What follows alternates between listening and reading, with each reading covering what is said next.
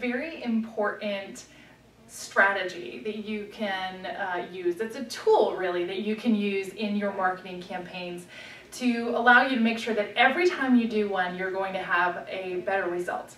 And the tool that I'm referencing is called the marketing triangle.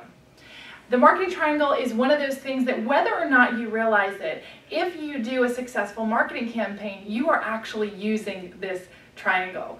So let's spend a little time kind of going through what are those elements of this marketing triangle, and I want you to use this whenever you're planning a marketing campaign and kind of have this image in the back of your head. So here's what the marketing triangle looks like. At the top of the marketing triangle, you will see the word results, big and bold and underlined, right? So results is really ultimately what do you want to achieve from this marketing campaign? Why is it that you're doing this?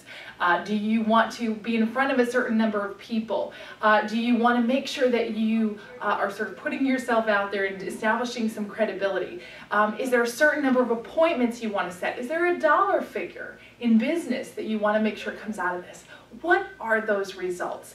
That's where it starts. You need to start thinking about what is it that I want to achieve, not only from this marketing campaign, but what do you want to achieve from your marketing this year, this quarter, this month?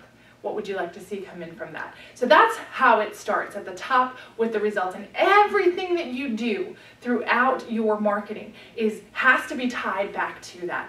The only way to measure success is to measure it against the goals that you had for those results. So that is at the top of the triangle. The three sides of the triangle now are made up of three different elements. The first side of the triangle is your market. That is, who are you trying to target with this campaign? Who is it that you're trying to reach? The second side of the triangle is the message, and that is, what exactly are we going to say to these people? What is it that you want to communicate? What is it that you want them to do? What is it that you want them to know?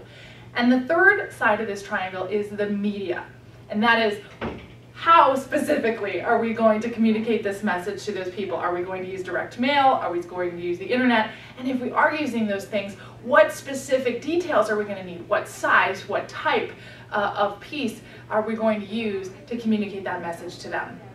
So that's the marketing triangle, and next week we'll dive a little bit more into market, the one side of the triangle, market. So for this week I want you to focus on results. And if you haven't done this, do this over the next week.